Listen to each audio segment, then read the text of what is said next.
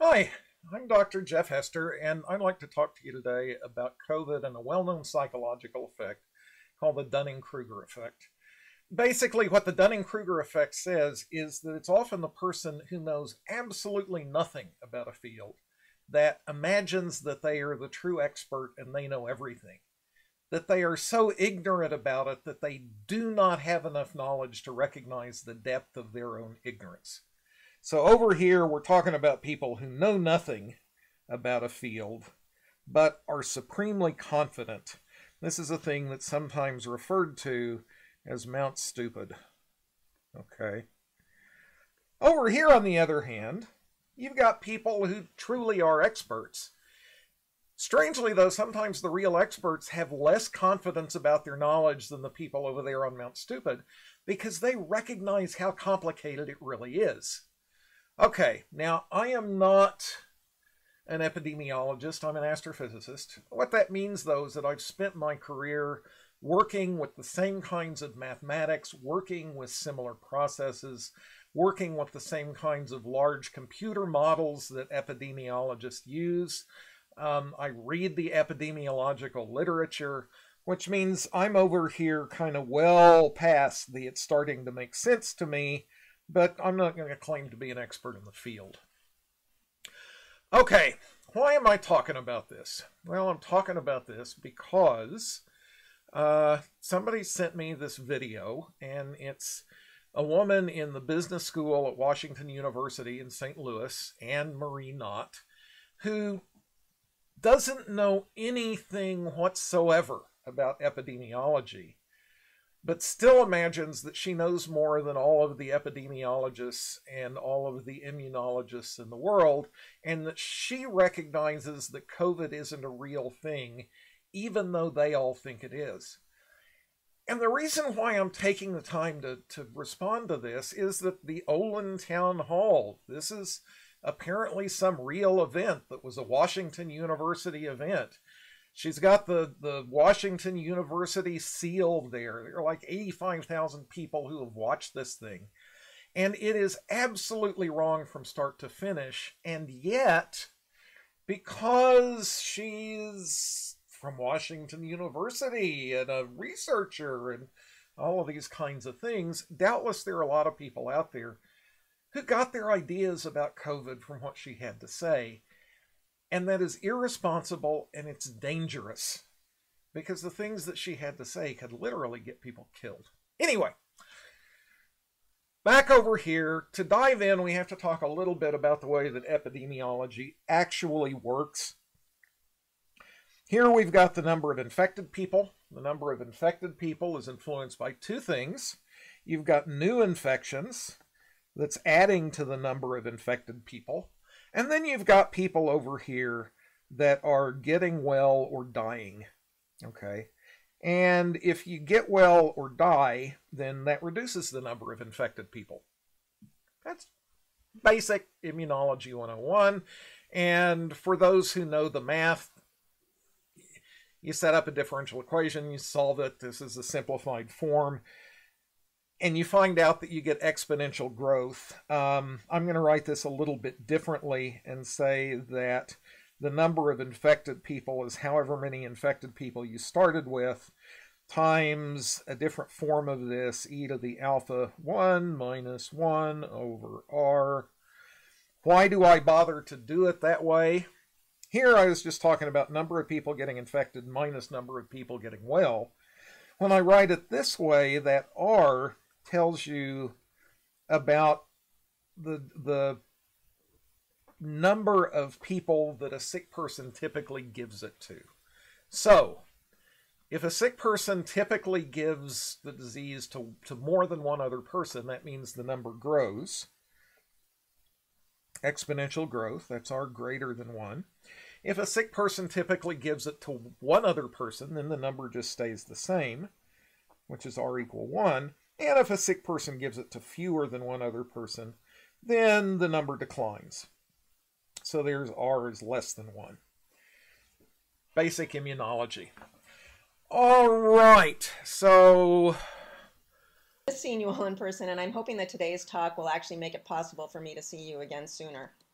There you find out what Marie Knott is about.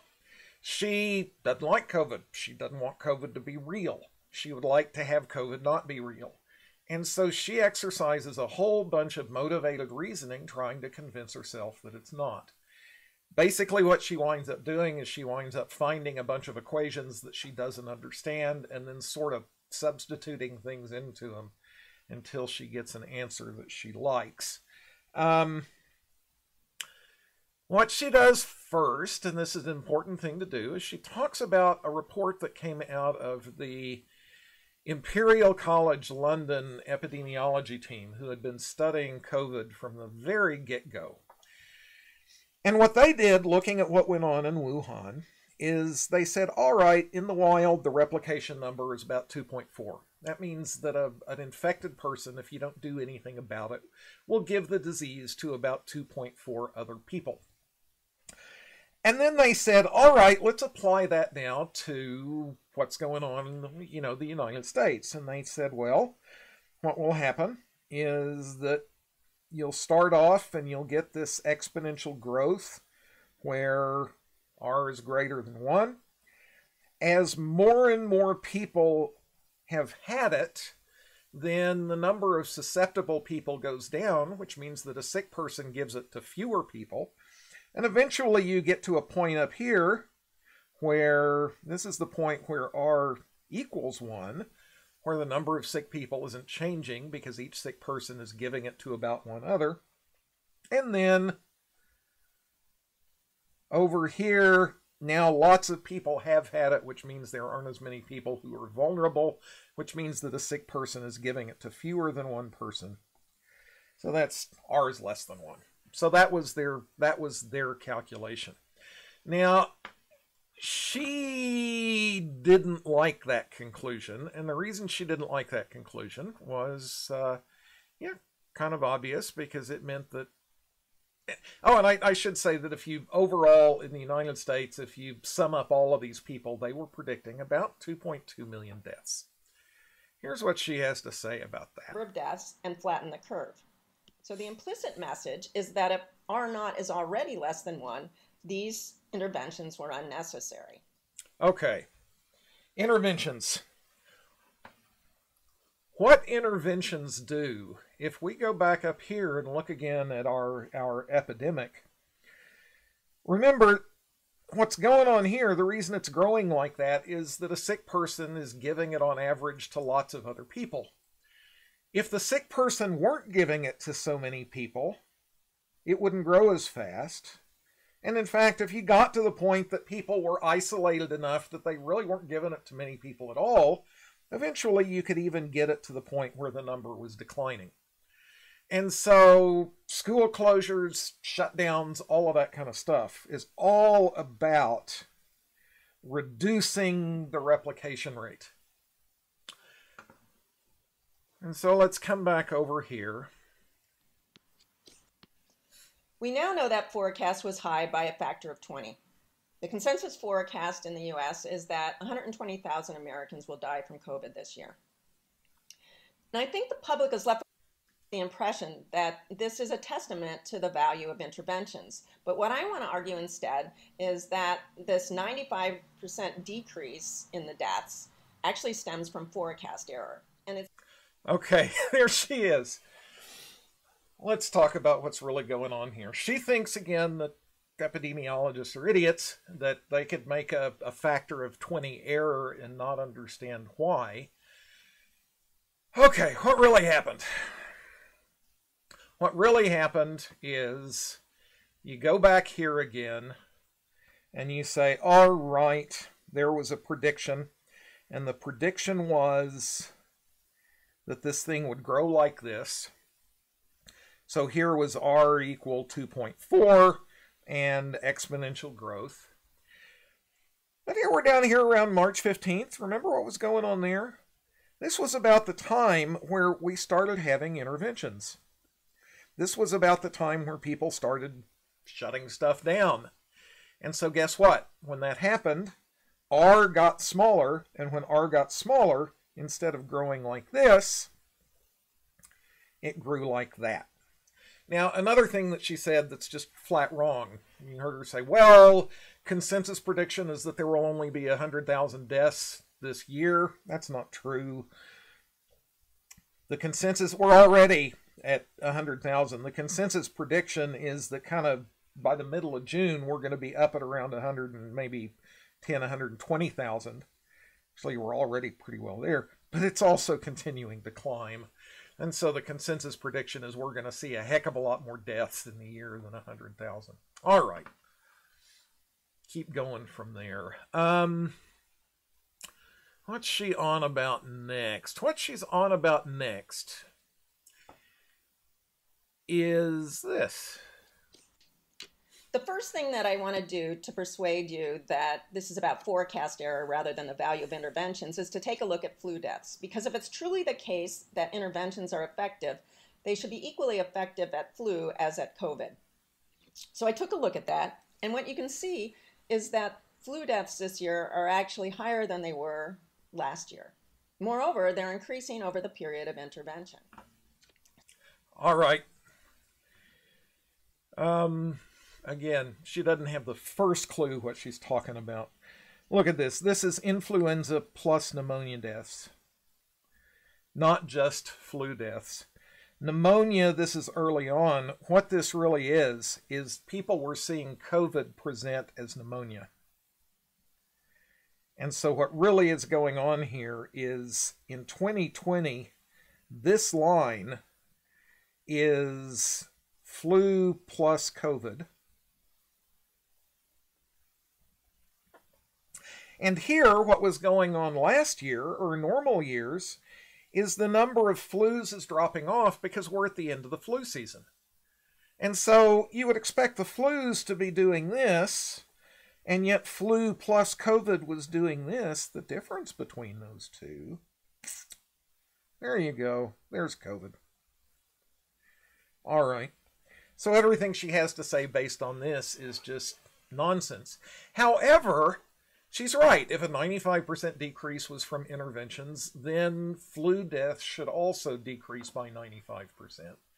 And she's right, and they did. And let's talk about how we know that. It's really kind of a fun way that we know that. There's a company called, oh shoot, I forget the name of the company. Kinza, there we go. There's a company called Kinza that will sell you a cute little thermometer that talks to your smartphone and records the temperatures that you measure. And if it records the temperature that it records, it then uploads to the company. You know, it's anonymized. They're not trying to spy on you. They're just trying to keep track of fevers in different places around the country. It's turned out that the quickest way to spot when COVID infections are starting to crop up is to look at how many people are starting to run fevers. And so you can use these data from the Kinza thermometers to track fever, to watch COVID appear. And you can see that. Here, for example, these are measurements from New York City. I'm going to start by talking about this blue line. This blue line is what would be expected for the season. That is, they've been taking these data for a while, and they know, yeah, okay, in February, March, the flu season's over, so the number of flu cases are dropping off. But now let's look at what was actually going on in the number of fevers. Well, the number of fevers were climbing like such. That's COVID. Okay. And if you look at that, you say, yeah, that kind of looks like an R equal about 2.4 number. And so COVID was on its way like that. But what happened around here? Well, around there is when they started having lockdowns, when they started intervening. When they started intervening, sick people gave it to fewer other people. When that happened, R went down. And when that happened, well, instead of climbing, the number of cases actually started going down. Now, they didn't go down that fast because really, it's that difference between there and there. This area right in here is what's telling you about the number of COVID cases. But anyway, the point is these cool, fun little thermometers can tell you about COVID. But they also tell you about other sicknesses like the flu. So here we are. Let's look at two different counties. Let's first look at Miami-Dade County in Florida, where COVID started cropping up, and they didn't do anything for a while. And because they didn't do anything for a while, the COVID numbers started climbing. Sorry about that becoming a line. I'll do it again. The COVID numbers started climbing. And the COVID numbers there, they were growing exponentially again with this kind of R equal 2.4 like number that we've seen. But what happened? Well, here we are, state of emergency declared. They closed the schools, which turns out to be a big one. Restaurants and bars closed, shelter in place. This curve that was going like this because of interventions does that. Interventions work. There you see it. But now let's look at another county that actually acted sooner before COVID started to get its foot in the door, really. Santa Clara County in California was cruising along. COVID was just getting started, so left to its own devices, COVID would have done its thing. But there, work from home guidance, restrictions on public gatherings, schools closed, shelter in place ordered. And so instead of doing this, COVID did that. Okay? Interventions caused this to happen, and we can see it. And not only that, she was right. Interventions that bring down COVID also bring down the flu, which is really kind of cool. Here we are in California again. This is a little longer data set, the San Francisco area. What have we got? Well, these are numbers of fevers, flu-like diseases, and they're coming down the way that you would expect them to come down. Normally in a year, you would have expected them to do this. But along comes COVID. COVID creates a bump again. COVID was starting to do that, but they put a bunch of interventions in place. And so instead, COVID did this. And now let's look at what happened to disease overall. Diseases overall did this. That's how many flus and such you would have expected. That's how many you saw. And so this is interventions reducing the number of cases of flu, which is exactly what she said you should see. So yeah, she was right about that. That is what you should see. All right, what's up next? Yada, yada, yada. What's up next is she starts talking about the USS Theodore Roosevelt. And for those who don't remember, the Roosevelt was the aircraft carrier that they got a whole bunch of cases of COVID on. And the captain got himself fired and then reinstated, and then Trump didn't want to actually have him get the shot. I don't know. Anyway, it was that case. And she looks at this, and let's see what she has to say. Let's find the spot that we're looking for somewhere around there. So if we believe we've reached a steady state here in that COVID had a chance to fully propagate through the ship in a closed population, meaning nobody was getting on or off the ship, then we can compute R for that outbreak from the attack rate, which I just told you is 17.3%. And when you do that, you get an R value of 0.48. Okay, first of all, if an outbreak fully propagates throughout a closed population, you've got a ship with lots and lots of people on it, and people start getting sick.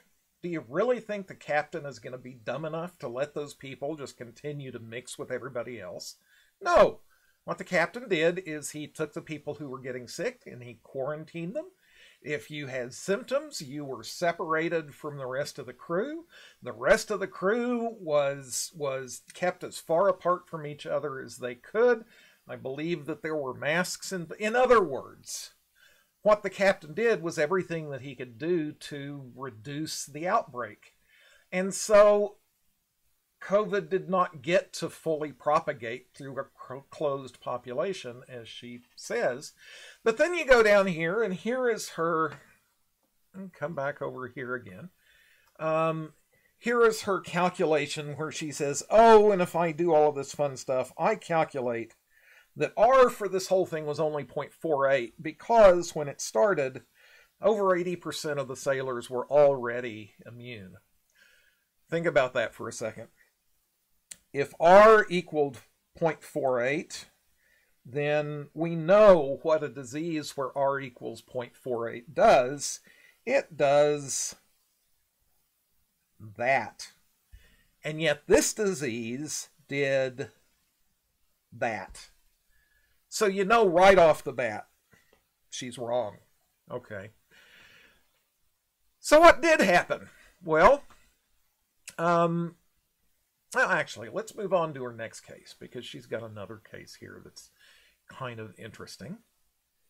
Do I need to talk? No, that's just that again. She has this case that's now the same kind of thing, except this time it's on the Diamond Princess. About the time I finished my analysis of the ships, I came across an article where researchers had also examined the outbreak on board the Diamond Princess. And I thought, this is great. I can be done worrying about COVID. They will have arrived at the same conclusion that I had. But instead, they had an R naught estimate of 2.3. So I said, what's going on? I took a look at what they did, and their estimate of R naught came from the first 15 days of the outbreak. And boldly, they forecast forward how many new cases there would be over each of the next 10 days. So here's their forecast, and here's the actuals. What you can see is at the end of... Okay, I had to play that just because boldly they forecast. Fair bit of condescension in there, but let's hear what she said. Days, they're off by a factor of 2. They're off by a factor of 2, so clearly it's wrong. And she goes back in again and says, oh, well, gee, really, at the very start, 80% had to be sick, yada, yada, yada. Again, what did they do on the Diamond Princess when people started getting sick? Well, the people who were sick were quarantined. The people who weren't sick were locked in their rooms. Everybody was battened down as hard as they could. They were sliding food under the doors. They had interventions to stop the spread of the disease. And so what happened? Well, here we had exponential growth. What that forecast was okay, if you don't do anything about it, then this is what the disease is going to do. But instead they quarantined and they started locking people in their rooms and all of that, and instead they managed to shut it down. And you can see that here. Here's just a very simple model of what would happen on the Diamond Princess. Here you start off with this many people. If they are right, then there was growth like this. That was this R naught equal 2.3 growth. But along about here, they started clamping things down. And so if it grows at R naught equal 2.3 until you get to this point, where now R naught equals 1. Actually, it's not even R naught equals 1. They managed to push it below that. Anyway, that's what it looked like if you have growth along with intervention. If she were right, and R on this ship, 80% of the people had it at the very get-go, and R was 0.48, this is what the infection would have looked like. It just would have fallen off exponentially. Again, it's really hard to imagine being this stupid. I hate to say it that way, but I don't know what else to say. Okay, here we go. She's already said that she knows more than all of the epidemiologists in the world. Here's where she says that she also knows more than all of the immunologists in the world. No, my understanding is that 80% resistance is unusual. It would have to come from unrelated past infections or vaccinations, and I have absolutely no expertise in this area. All I can tell you is that 80% resistance matches the observations from the 2 ships, and it reconciles the 2 R estimates. Okay, again, that last bit, no it doesn't. 80% resistance matches none of the observations of anything. And she's right. She doesn't know anything about disease. She thinks that somehow 80% of the population was just immune to COVID straight out of the gate, and that all of the immunologists in the world failed to recognize that. Somehow they missed the fact that nobody had any immunity to this. They had no antibodies to this. They had no nothing. All of the curves clearly showed there was no immunity, but yeah, she's from a business school at Washington University. Clearly she knows about these things. Okay. All right. On. She talks about several things that she gets wrong, and then she comes along and talks about Sweden.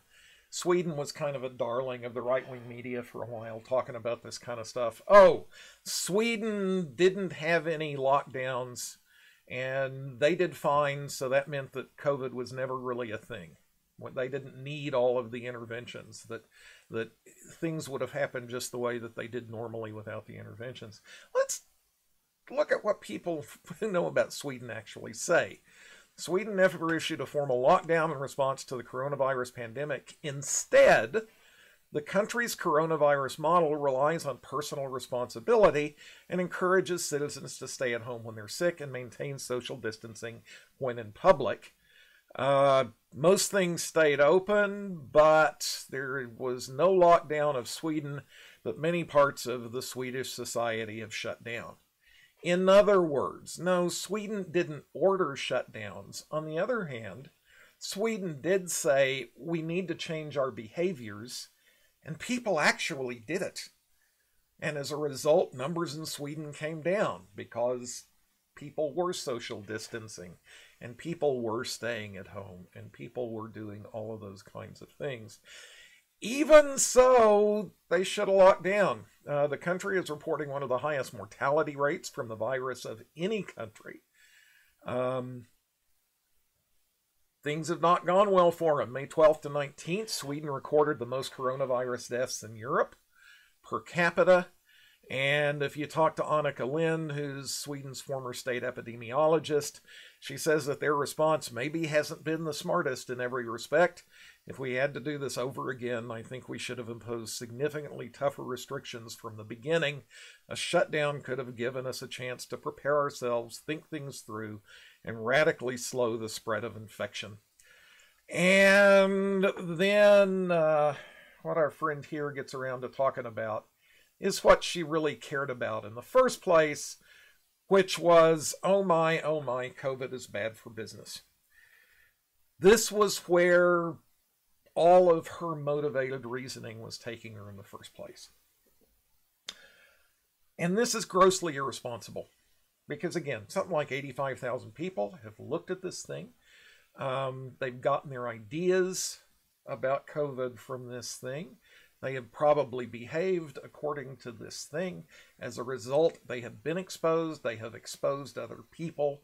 People will get ill, and very possibly people will die because somebody who did not know anything about epidemiology decided that she was from a big school and she was this person in the business department and she knew better than all of the experts.